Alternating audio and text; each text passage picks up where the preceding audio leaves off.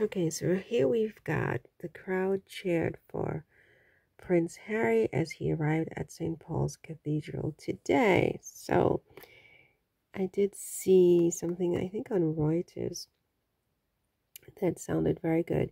It says the prince is in the UK to celebrate the Invictus Games but will not see his father. This is Town and Country, by the way. townandcountrymag.com. And here is the Duke. I should say the prince, because soon he may not be a duke if they have their way, right? And it says here, Prince Harry's popularity in the UK has declined since he and Meghan walked away from real life 4 years ago. However, there were plenty of people keen to see him. How the hell do you start an article like that? And then you say, however, there were plenty of people keen to see him as he arrived at St. Paul's Cathedral today for a service marking 10 years of the Invictus Games. I mean, if his popularity has declined, then why are there plenty of people keen to see him? Why open with his popularity have declined? I mean, as like your thesis sentence. Oh my God, even this magazine is full of it. Anyway, there were some loud cheers from those gathered. All I heard were cheers. Did you guys hear any boos at all in all of the media videos that were released? I didn't even hear a single boo.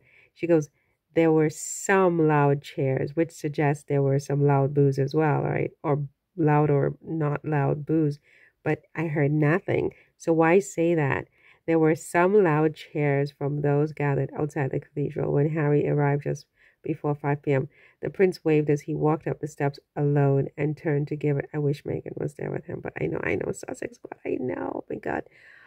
I still wish Meghan had gone with her husband. Anyway, the prince waved as he walked up the steps alone, even inside the church. When I saw him inside the church, sitting, she should have been right next to her husband.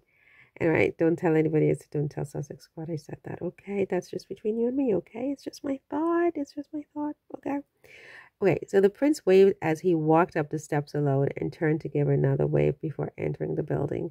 My God, they have the details down to the 2 waves, huh?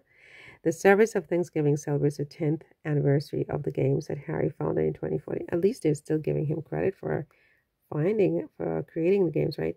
The initiative has since been credited with transforming the lives of wounded and sick service. I think they're giving him the credit there, right?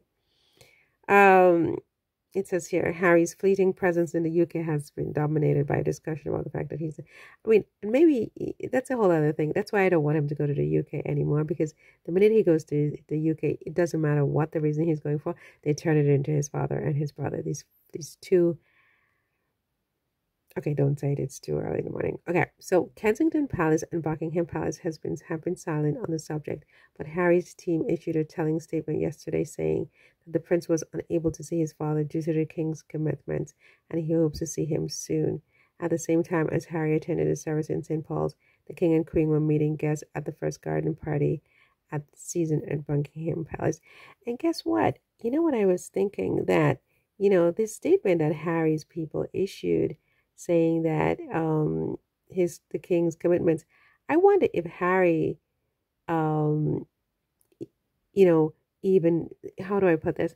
In other words, it could have been Harry who said, you know what, you can't come to my games. You're so busy with your party. Be busy with your party. Be busy with your party, right?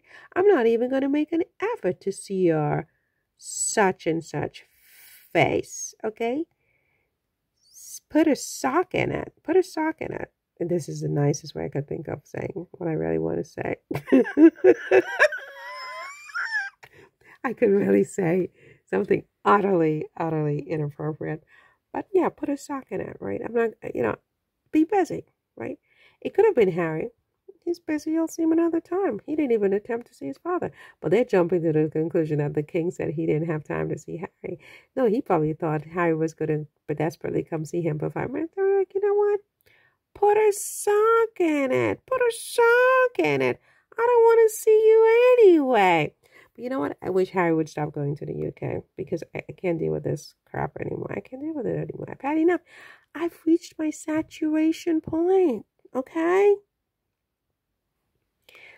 You know what was also very, very interesting about this afternoon's garden party?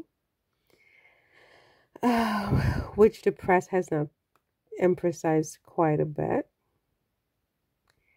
is the fact that William and Kate, but especially William, because we know that Kate can't come to the phone right now. We know Kate can't come to the phone right now. Um, William was not at the garden party, you guys. What do you think about that? Especially since he just got this honor of taking Harry's work, Harry's sweat, blood, and tears from what he fought in Afghanistan, and he got these, this title slash honors slash medals, whatever, and they're taking it and shoving it onto William, and he's going to now.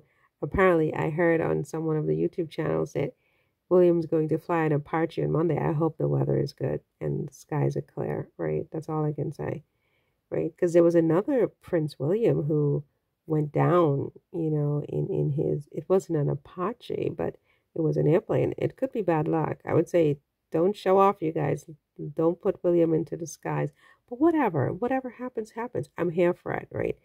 But the thing is that I digressed, and now I don't remember what I was going to say, but William was not at the garden party.